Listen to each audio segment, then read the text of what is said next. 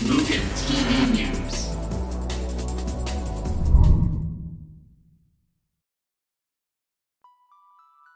Hello, this is MugenLord here, and welcome to Mugen TV News. And just a few days ago, Nintendo has surprised us with another mini partner direct a day after the PlayStation 5 live stream event. This mini direct had given us a bit of an insight in what we can expect from third-party developers heading into 2021.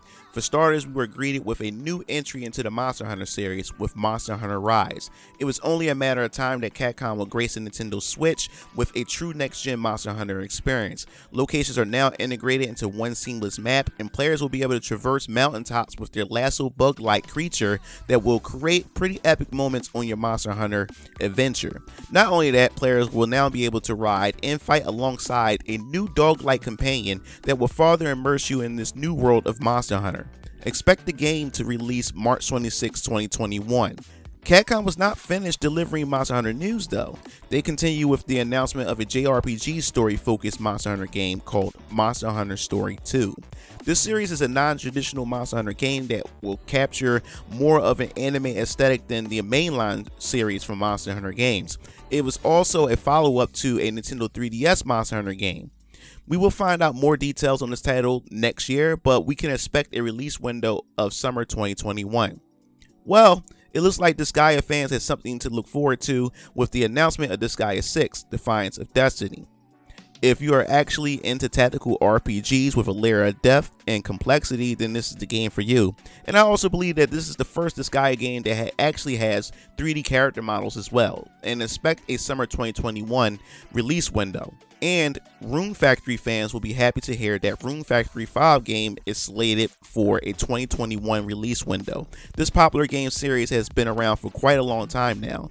It is a combination of life simulation and dungeon crawling JRPG that will satisfy fans of both genres. If you haven't tried a Rune Factory game, then the 5th installment will definitely be an opportunity to give the series a chance. From the creators of Nights into Dreams, they had decided to work with Square Enix to release a potential predecessor to the Night series called Balan Wonderworld. It was first announced for the Xbox Series X, but we now know it's definitely coming to the Nintendo Switch March 26, 2021. The game features a male and female protagonist who enters various different worlds and gain over 80 different costumes that possess magical abilities in order to traverse the Wonderlands. The Nintendo Switch announcement of the game features 2-player co-op that allow players to play with 2 Joy-Cons for couch co-op play. And of course, Nintendo had to show off a few indie games that will pretty much be ready and available at Nintendo eShop for those who are interested in something quick and fun to play while on the go.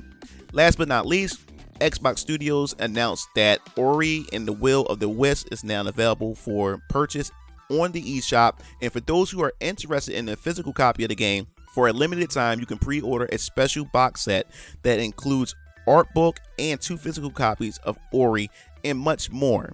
And I must say, it's a beautiful box set.